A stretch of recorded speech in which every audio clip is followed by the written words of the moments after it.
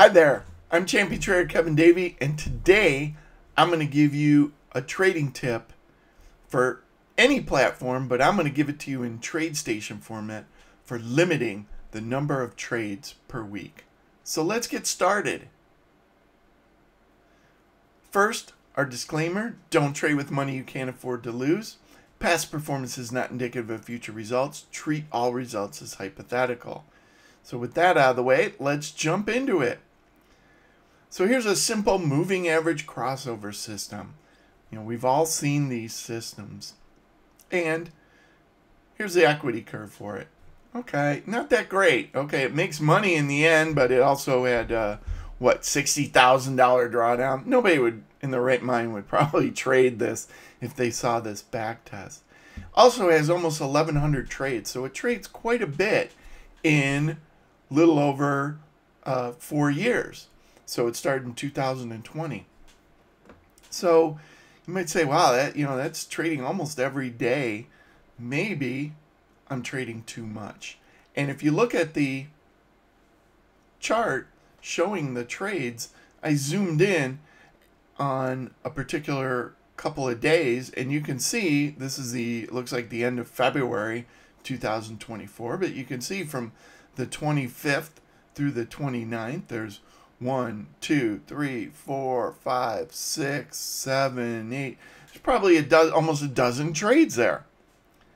And you got to ask yourself, does the moving average crossover or any signal have 12 opportunities in 3 or 4 days? Does it really give you multiple opportunities? Most edges, most good strategies just don't have that many opportunities. So maybe you want to filter some of those trades out. Here's one way to do it. It is by limiting the number of trades. Okay? How could you do that? There's a lot of different ways you could do it. You could get confirmation of the crossovers, all sorts of things. But what I'm going to talk about is, hey, maybe just trade one long trade a week and one short trade a week and no more. This will help you from getting whipsawed too much where you go long, short, long, short, long, short, all in a week. We're just going to limit it. We're going to say, hey, we can take one long trade, one short trade. Okay.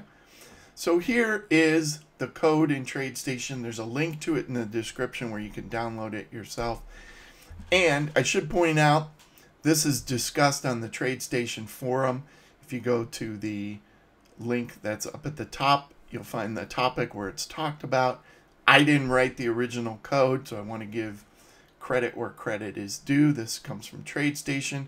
I modified it a little bit that you can look at the results before and after with it. But to start it out, it's got an input that's called trade switch, which if it's off, you're going to take all the trades, and if it's equals 1, it's on, and then the trades will be limited. So the results I showed you before were with the trade switch off. Then you have a variable long week trade false.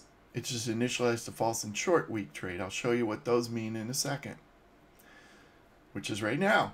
So I'll walk you through this code, and this will help you if you want to convert it to a different trading language, because I think it could pretty much work in any trading language.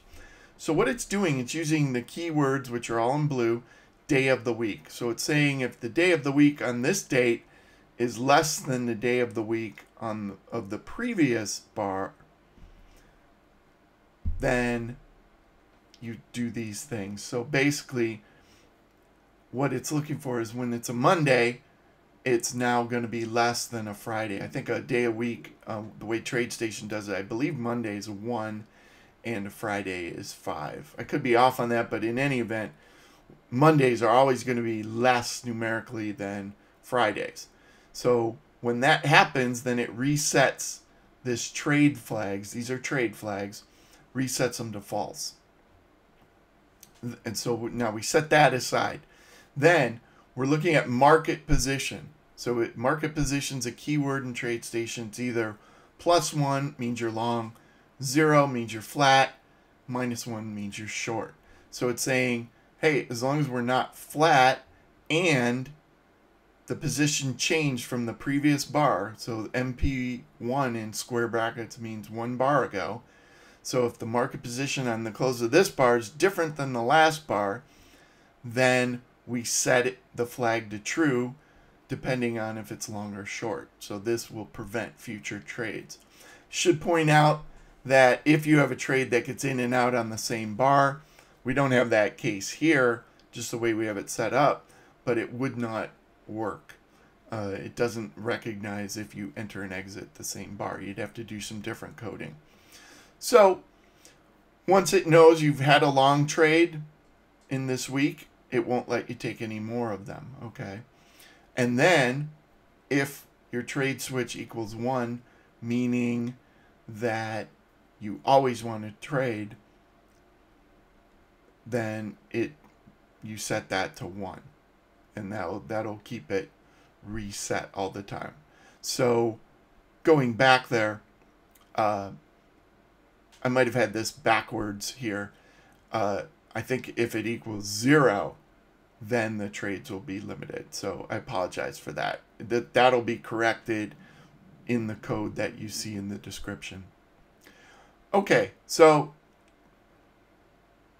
basically your entry and exit are down at the bottom.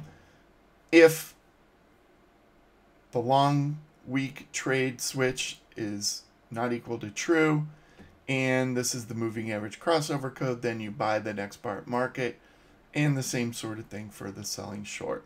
So this will limit the number of trades you take. And here's what it looks like. Now remember, the previous one showed all these trades all over the place. This doesn't take trades as often. You can see, remember I showed you around the 25th to the 29th, there were about 10 trades. Well, now it looks like there's one coming into this, one here, a short trade, and then a long trade.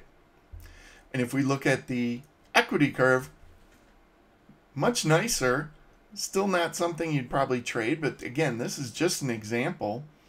And you can see there's a lot fewer trades. Remember, we had about 1,100 trades. This has about 400. So this code is kind of nice, a nice way to limit the number of trades by limiting to one short position or one long position in a given week. This could help you prevent over trading. The key, though, is don't use it after you look at the results and then say, oh, hey, I'm going to add this in there. Do it before running your test, because otherwise you're optimizing for it, right? You do it with and without, and you pick the better result. That's just optimization, and that's dangerous. I don't show it here, but you could modify this to do it on a daily or monthly basis if you'd rather do that. Limit the number of trades per day or month. You could also limit it, you'd have to adjust the code to limit it to maybe 2 trades a week each direction. A lot of different ways you can play that, but I just wanted to put the idea in your head that this is something that, hey, maybe it would work for you, especially if you find yourself with too many low quality signals. All right, so that's it. Again, the TradeStation code is going to be in the link. You can download it.